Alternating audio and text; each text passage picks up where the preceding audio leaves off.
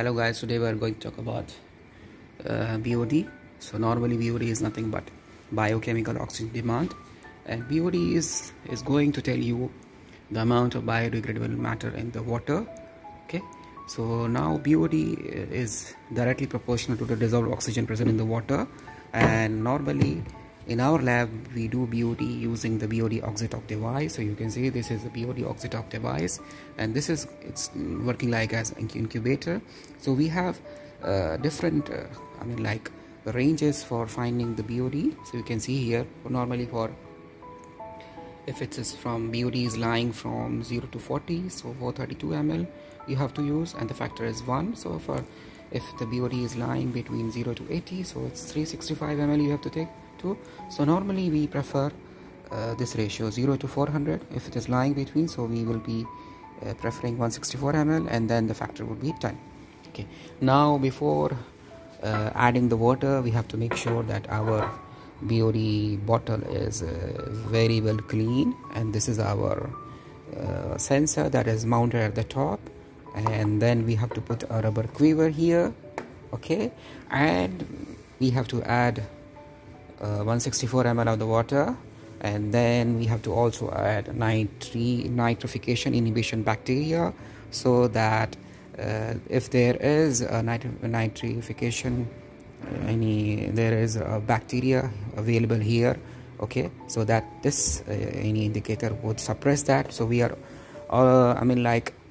interested in finding out the carbonaceous BOD, not the nitrogenous BOD. Okay, so if we don't add this, we will be getting the total BOD. If we add this, we will be just getting the carbonaceous BOD. Okay, so what we have to do, first of all, clean this and then add 164 ml of the water. So now you can see here,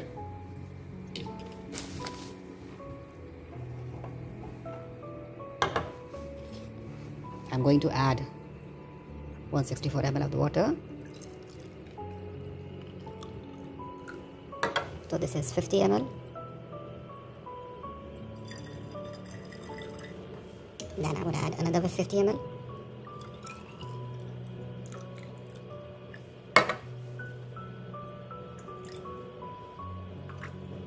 So this is 100. Then I will add again 50.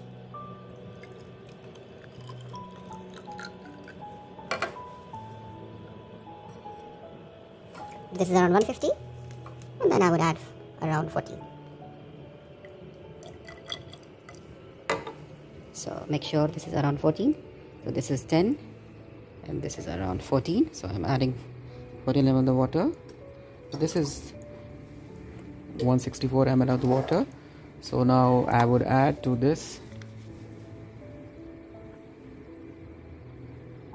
1, 2, 3 drops of nitrification inhibition bacteria, indicator. We have to make sure that the water that we are using is a fresh water, and it should have enough DO so that the whole process is sustainable. Okay, and now for proper homogenization of the sample, we have to add a bead here. So I have added a bead here. Okay, now I'm going to put a rubber quiver here. On the rubber quiver, I'm going to add certain pellets of NaOH. So this NaOH pellets is added because there may be liberation of CO2, and there may be high pressure inside the BOD bottle.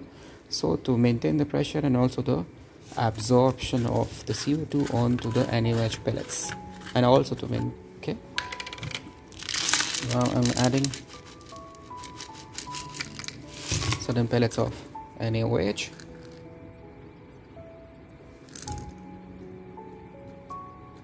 Two, 3 pellets.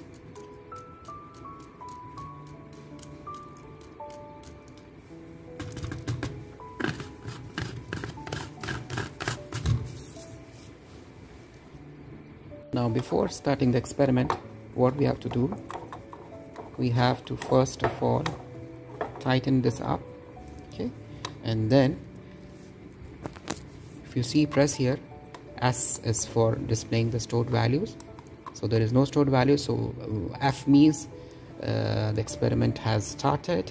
Okay, there is no stored values. If when we press F, you see at 2 there is F. So F means there is no stored values. Okay, F means there is no stored values, and M is for the measured values. So before starting we have to press both of them, make it 0.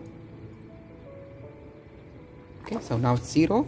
So now this machine is this whole BOD bottle is initialized. Okay, now we have to put this inside. This is our BOD incubator. Okay, this rod. So normally this is used to place the bead in the center. Okay, now we will be closing this so that there is no any kind of photosynthetic or other activities inside the BOD incubator. Now we'll switch on the machine from here. Okay, so now you can see it started. Okay, so now we have to wait for like 5 days to get the BOD process done. So this BOD process is time consuming, it takes a lot of time. So tomorrow we can check our first day BOD, subsequently it will display the second day BOD. So we will press S. So instead of 1F there would be a value, 2F there would be another value. So we have to wait for 5 days. Okay, now this is the 5th day BOD. So what we have to do, as I told you earlier, S is for stored values, M is for measured values. So before starting the analysis we had like press S and M together. In this way it was initialized. So now what I will do for seeing all the values, I'll press, this is for 1 day is 1, 2 days 1, okay, in 3 days 1, and 4th day is 1. So if F is appearing, it means there is no stored value. So now for similarly for 5th day it says 1. So let's now find out the total like the BOD 5. So BOD 5 is nothing but the factor. I hope you all remember this is a factor 10 and multiplied by the BOD 5. So it will be 1 into 10. So the BOD of this was the tap water. So the tap water BOD is around 10 ppm or 10 milligram per liter. Okay, subsequently if the water is polluted, it has a lot of like the microbes or other the impurities, or the carbonaceous part or the nitrogenous part. In that case the BOD will be higher. Also we need to have a guess before doing the analysis. We need to have a guess about the like the BOD ranges. So in this case we guess the BOD is around 0 to 400. So we chose 164 ml. Suppose we are choosing another volume, suppose we are choosing 432.